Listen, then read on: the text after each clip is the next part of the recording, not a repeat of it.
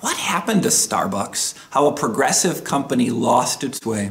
It's a recent article in Fast Company that describes the decline of Starbucks as it comes to community. Now, you may be looking at the numbers and say, wait a second, Starbucks is making more money, making more profits, driving revenue, and unionization efforts are at the heart of some of those things. And yet, according to the article, they remind us Starbucks began for community. Starbucks famously was going to be that third place, right? You have family or home, you have work, and then, well, it used to be church, but now Starbucks was going to replace church. Here's where you find community.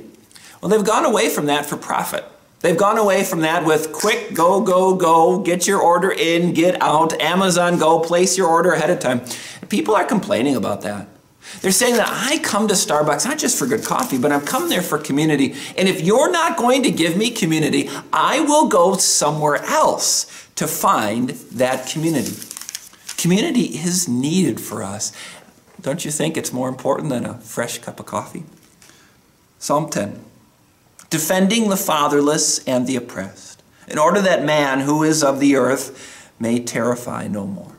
This ending to Psalm 10 describes the Lord who hears us and gathers us and protects us. The truth is that life is not as fresh and delicious as a hot cup of coffee. Sometimes there is need for encouragement. Sometimes there is cries that you want to be heard. Sometimes you feel that someone needs to defend me and someone needs to relieve my oppression. I don't just need coffee all the time. I need community. And the Lord, gathering his people together, provides that. The Lord in Psalm 10, as he begins saying, Lord, why are you far off? I need you, I need you. And yet the answer is, he brings us together, he protects, he defends, he gives.